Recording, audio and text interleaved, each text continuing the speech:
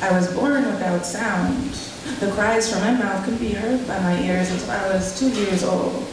Tubes placed with incisions, draining the months of cacophony my body tried to protect me from knowing. The muffled noises grew sharp, my mother's voice turned shrill. I learned of the language not spoken on the visage. 2 years ago, I was found on the pavement, past midnight in the middle of the road, having taken too sharp a turn onto wheels. The left side of my face shattered. My brain swollen, I awoke unable to speak the words floating in my scattered thoughts or walk on my own. The surgeons placed titanium screws and plates from my jaw to my brow, but incisions couldn't replace the diction that had fled me.